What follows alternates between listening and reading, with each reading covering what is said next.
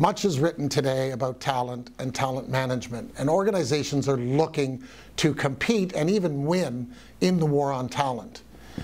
And I'm here to talk about the fact that I believe, and we at Predictive Success believe, that if you want to win or even compete in this war on talent, you must start with your managers. In our work with the Leadership Pipeline Institute, we look at the leadership pipeline and the progression through the pipeline. And the first progression in that pipeline is identified as the most difficult. And it is moving from an individual contributor, managing yourself, to managing others.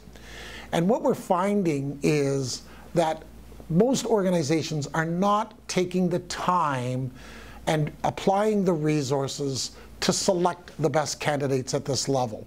And so our approach at Predictive Success is to first and foremost work with organizations to clearly define the management role, looking at the job description, being clear on the expectations and the role and the responsibilities, but most importantly is identifying the behavioral capabilities of those folks.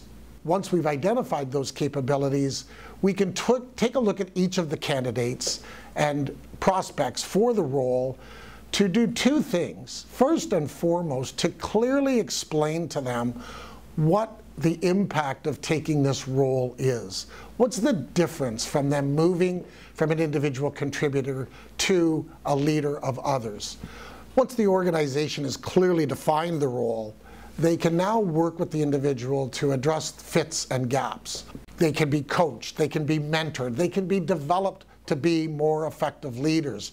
And the last thing that we really can help that new leader with at Predictive Success is giving them great insight, a roadmap into their teams.